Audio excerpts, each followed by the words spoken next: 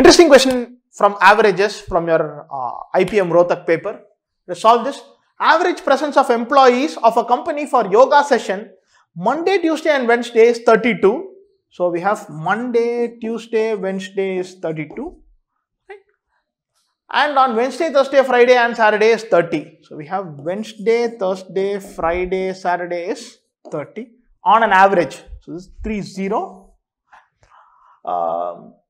Average number of employees on all the 6 days is 26.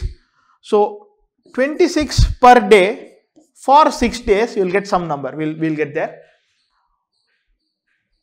Number of employees who attend the session on Wednesday is, right? This is Monday, Tuesday, Wednesday.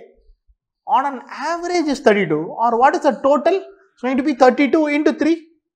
Monday could have had 0 people.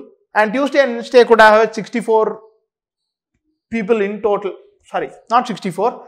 But Tuesday and Wednesday could have had all the people and still the average could be 32. Or it could be 32, 32, 32 each. In any which way, what we want to find out is what is the total number of people. So this is 32 into 3, which is 96 people. Yes, am I right? 96 people. Right? Now Wednesday, Thursday, Friday and Saturday is 30 people per day, which means a total of 120 people. Okay. Now, what if I want to find out all 6 days, Monday to Saturday, right? I can add this. This is Monday to Saturday